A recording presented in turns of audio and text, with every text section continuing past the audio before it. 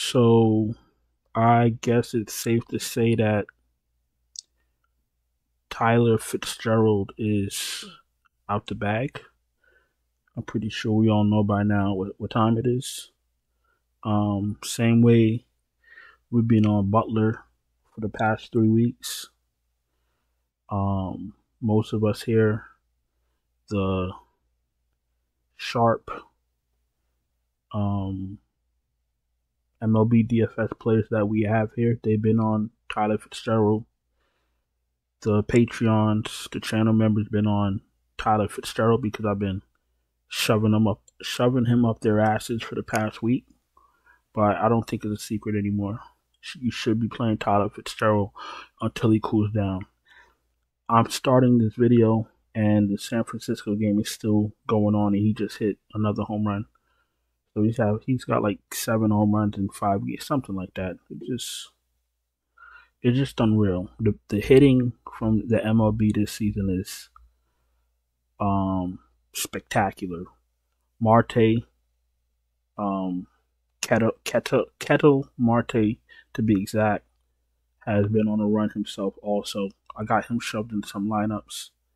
You got to really be paying attention. Like, if you're going to be playing MLB, you got to be really precise and be paying attention, or you got to get real lucky. Because the days of just stacking a team and shoving your fingers up your ass, those days are gone. You know, when you get certain players hitting 2-3 home runs a game, fuck your stacks. You feel what I'm saying? Because you're not cashing shit. On top of that, to be honest with you, all these pitchers are getting hit. Every single pitcher could get got on any given night.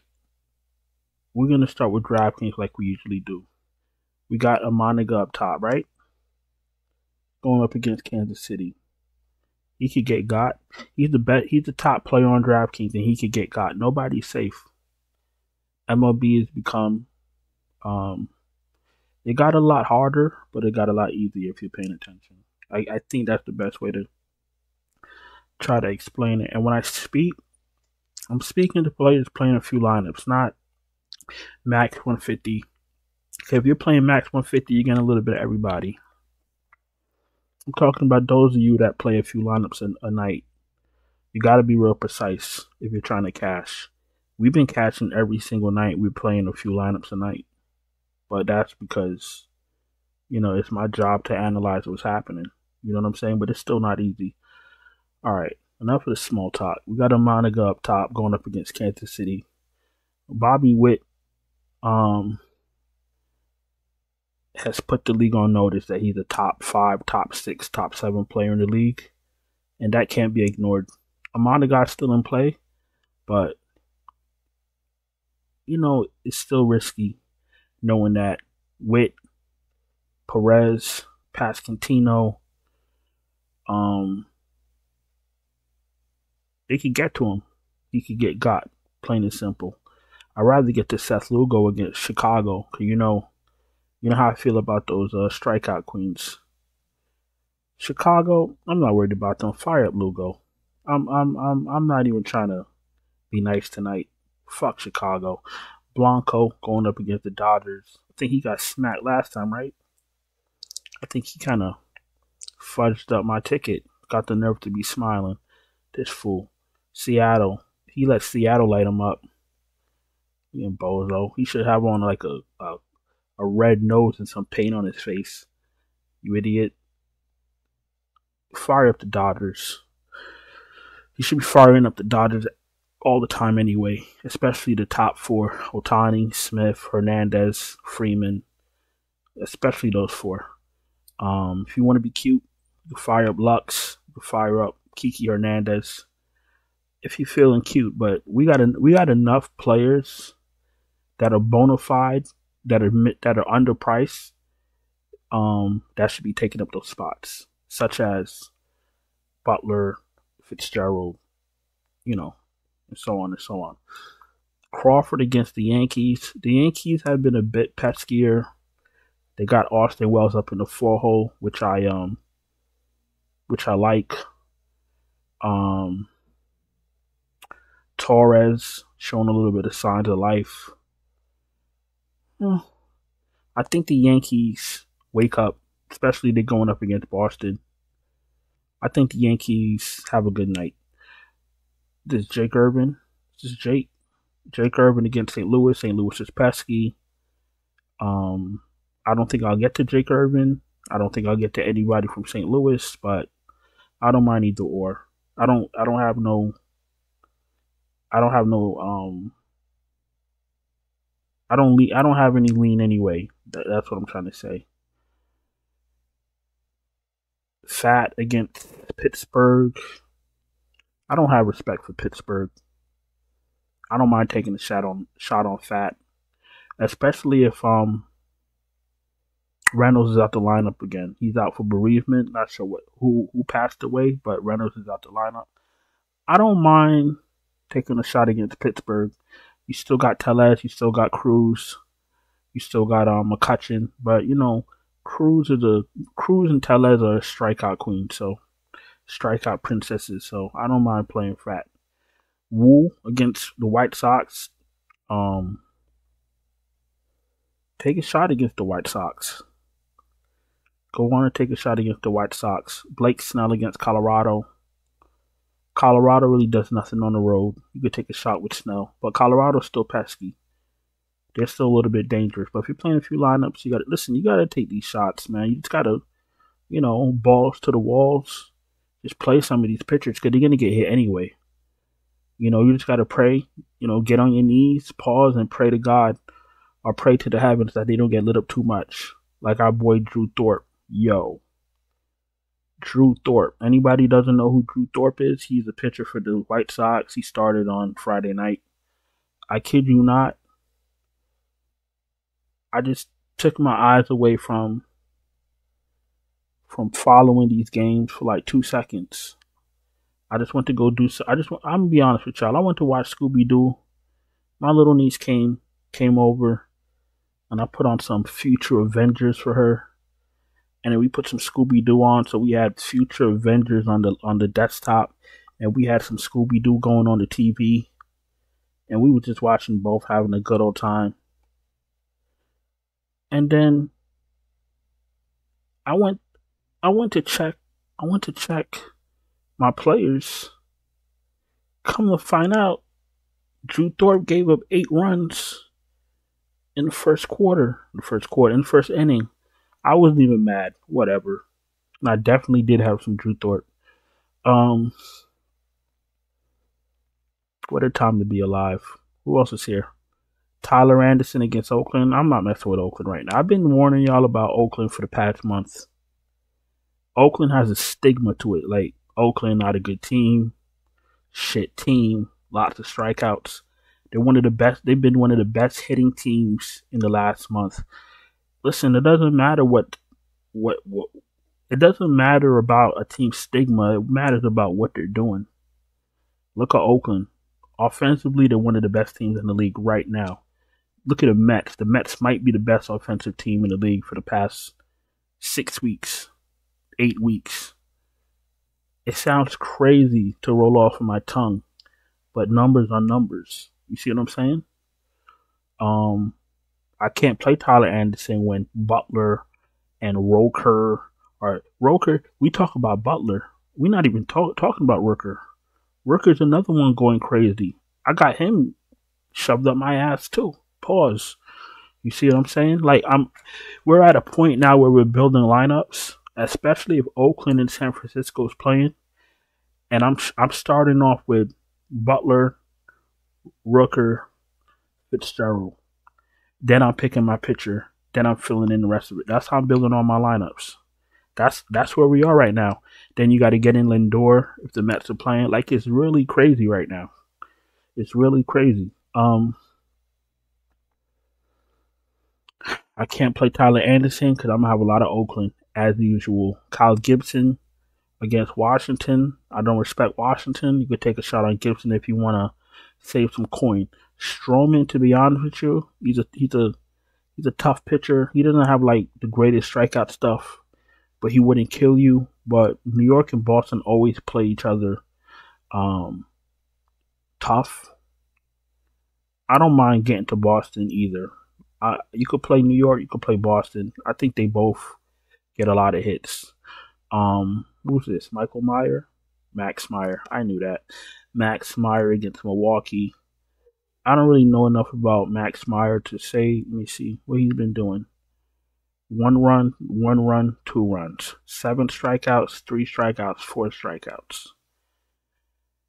12 fantasy points, 19 fantasy points, and 25 fantasy points.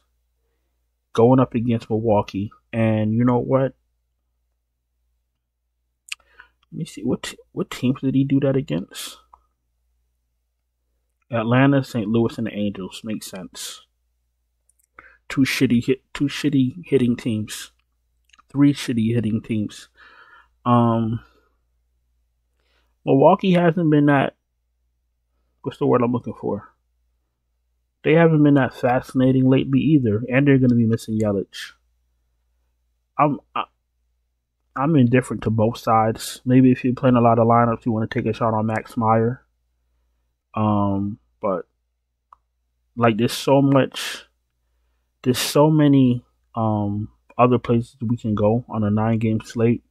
Like, who am I going to really play from Milwaukee? That's the question. Eric Fede against Seattle. You think Seattle goes crazy again? I don't. But I don't think I get to Eric Fede. The rest of these guys I won't be touching. Robleski, no thank you. Spence, you could take a shot on some Angels. They've been a little bit pesky lately. Savale against Miami. Jazz Chisholm's in play. De La Cruz is in play. Berger's in play. Gonzalez, hell no. Fire up some Gonzalez is a what? Righty or lefty? Gonzalez is a lefty. Fire me up some. Gonzalez is a lefty. I think Marte's a switch hitter. Give me Marte. Give me Carroll. Give me. Wait, I'm lying. Hold on. Gonzalez is a lefty, so I want the righties. Give me Marte. Give me. Let's see. Instead of me guessing off the top of my head, like I'm Baseball Reference or something. Give me. Isn't he a lefty? The righty. Give me Christian Walker. Give me Marte. And give me Peterson. Yep, give me Peterson. What's wrong with me? Don't give me Peterson. Give me Christian Walker. Give me Marte. Give me Gurriel. Yeah, I think the heat got me dyslexic. All right, yeah. And who's the last pitcher? Feltner. Okay, self-explanatory. Feltner's what? Feltner's a righty. So you're going to give me Feltner's a righty. So you're going to give me Soler, bat and lead off. You're going to give me Fitzgerald. You're going to give me Ramos. And you want Bailey? Bailey's a switch hitter. I want the top of the order. I want everything in and around Fitzgerald. You feel me? That's basically what I want. I want Soler. I want Chapman. I want Ramos. And I want Bailey. I don't think I want Lamont Wade. You feel me? Okay. Let's get a pitcher. This video is already way too long. I'm sorry. Let's get a picture. Let's wrap this up. Got these 20-minute videos for no reason. Okay. We did say we like Lugo. We're indifferent to most of these pitchers. Nah, I'm not doing that. I'm not going to do that. I'm not going to play with fire. Give me Lugo. Give me Fitzgerald in the 2-hole. 4K, too cheap. Do I want to put him at second base? Fine, whatever.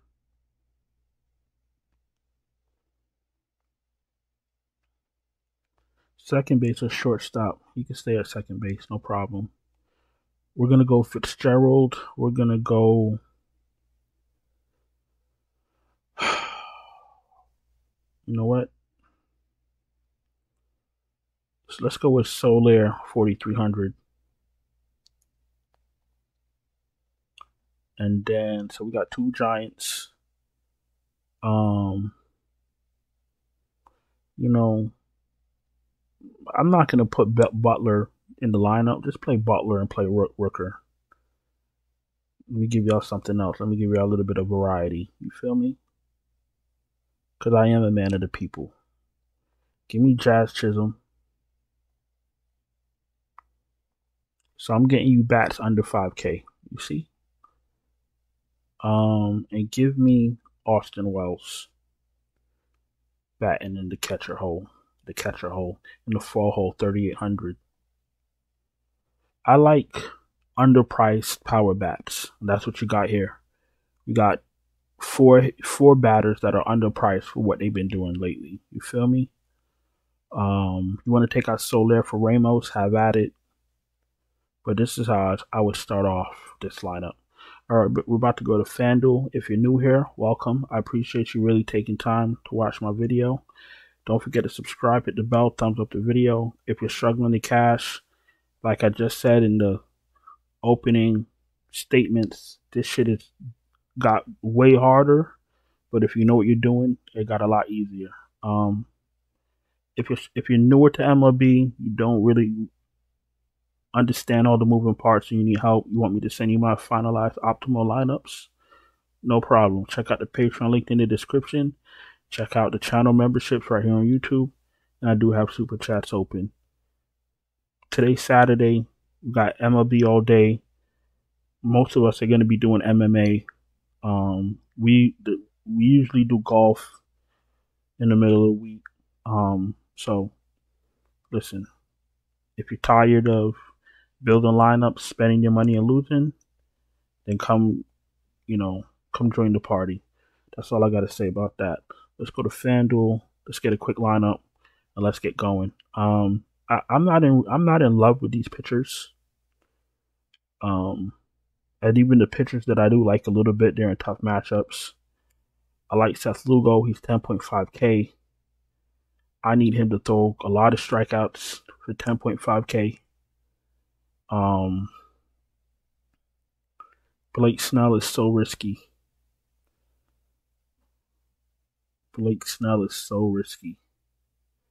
Brian Wu. Are we going to enter? Let's enter the Wu. Going up against the White Sox. Anything against the White Sox should be an advantage. If you give me a uniform, some tobacco, and a fitted cap, I could get 5 strikeouts against the White Sox. All right, let's go grab Fitzgerald again.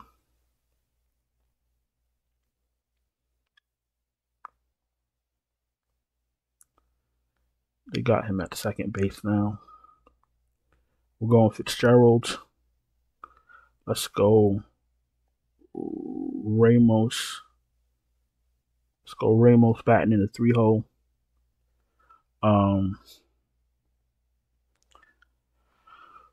We got 33.50 left.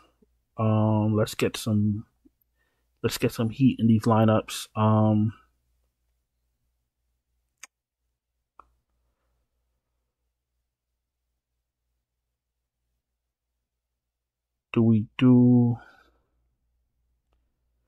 thinking about Judge. That's what I'm thinking about. I'm thinking about Judge. Blanco. Do we go Ohtani?